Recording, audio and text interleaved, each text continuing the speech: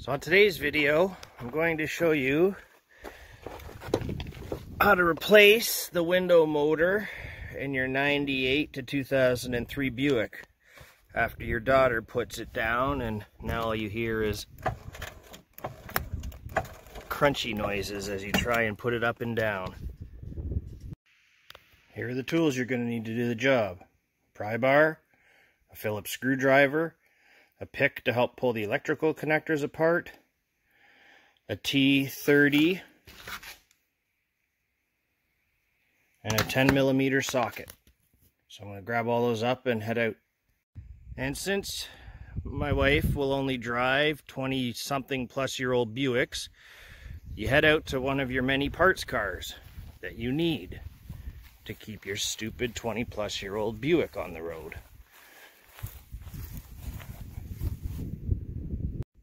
Alright, you need to pry up this little cap inside the door handle. Oh, well, on the other car it's a T30. This one's a 10mm, so I have that socket. I'm lucky. And then you need to pry up from the back here on this window switch. And then use your plug to unplug it. There's a Phillips screw in behind the door handle. You undo that.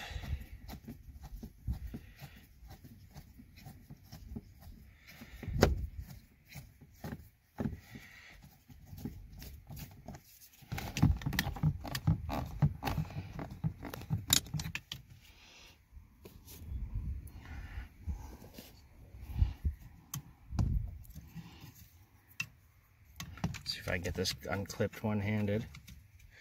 Probably not.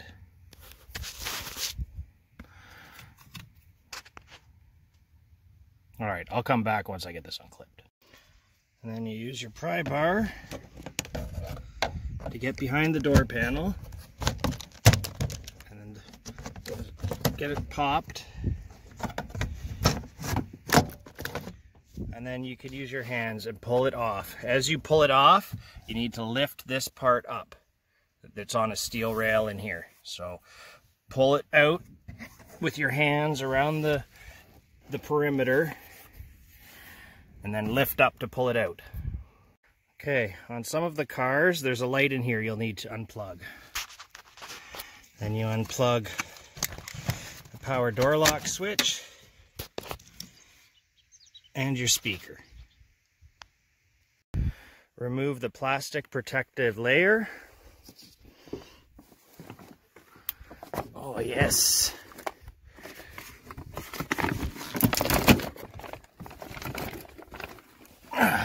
Okay.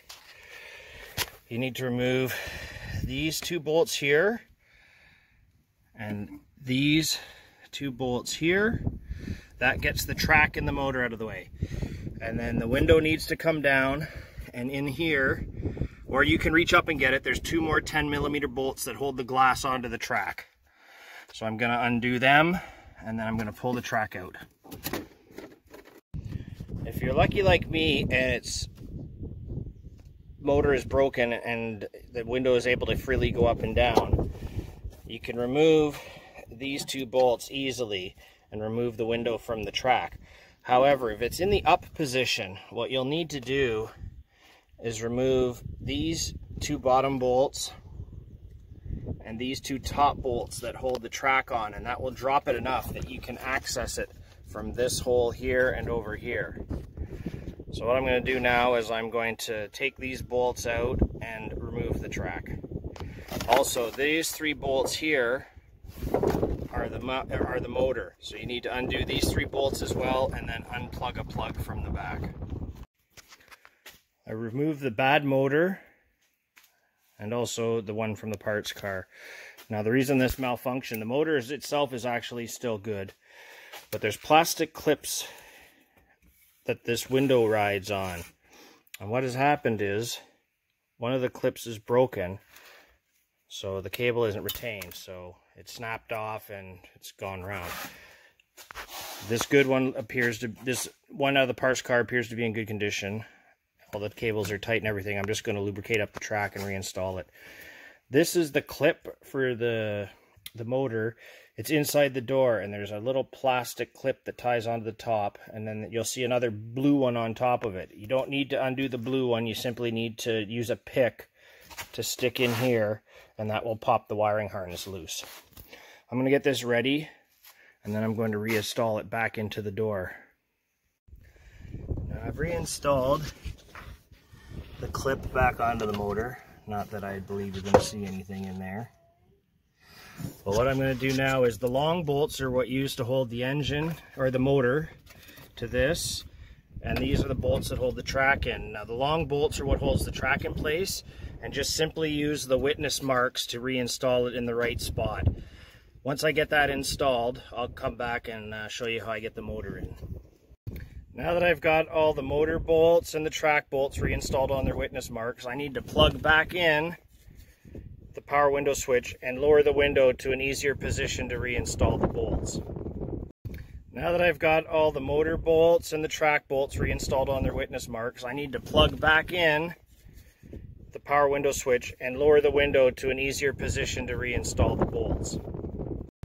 Alright, after sweating in the 40-degree heat, I've got the two bolts back in the window.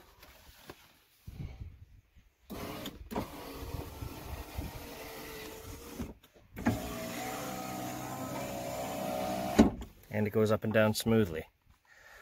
So now,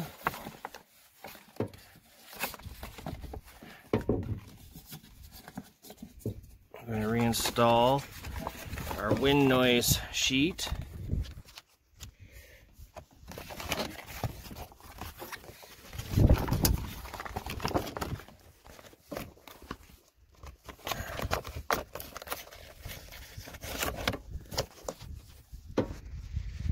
Okay. Since it's warm, this will have no problem sticking back to the door. And then I'm simply going to reinstall the door panel. Okay, we got our door panel back installed. And our window goes back up and down freely. Now you can use either a front or rear passenger side motor. They're the same, and the same with the driver's side. So if you have one that goes bad in the front, you can use a rear, and vice versa, but they have to be from the same side. So I hope this helps anybody out that has one of these and needs to do this job. Next time I've got a cruddy job to do on the Buick, I'll record it and make a video of it. Thanks for watching.